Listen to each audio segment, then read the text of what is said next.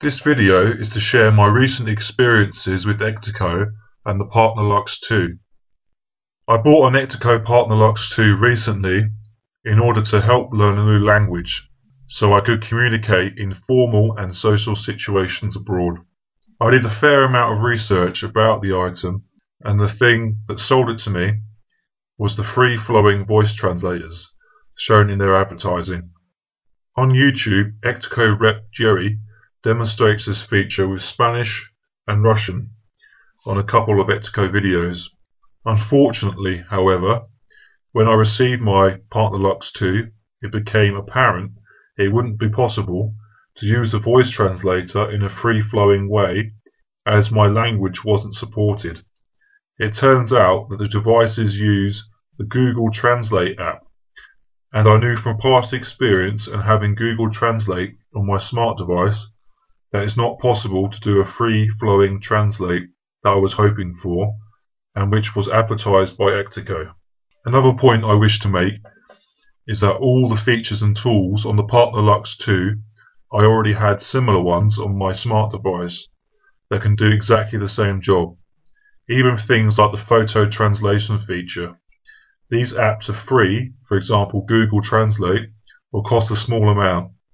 They will certainly cost a lot less than buying an Ectaco product, and will save you carrying around multiple devices when just a smart device will do everything. The times I contacted Ectaco by telephone, they were rude and very unhelpful, and even hanging up the phone on me. When I called and asked to speak to different people or departments, I was simply put back to the same Ectaco rep. When I wanted to return the item, it became very difficult to get an RMA number, which is required when returning an item back to Ectaco. I was told that one will be emailed 24 to 48 hours later. I was worried that my 7-day return period would expire, so I submitted a claim through PayPal, which was fortunately how I paid for the product. And soon enough I got an RMA number. This was simply Ectaco's generic postal address in New York, something that could have been instantly provided to me over the phone or email. It seems they were doing all they could to avoid giving my money back. As I said before, fortunately I paid with PayPal, so I lodged a claim with them, sent the item back, and after a fairly lengthy procedure, PayPal have managed to recover my money back from Ectaco's account. So to summarise, this is a very expensive device for what you actually get.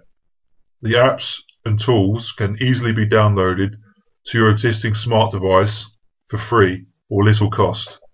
There's nothing unique about this product.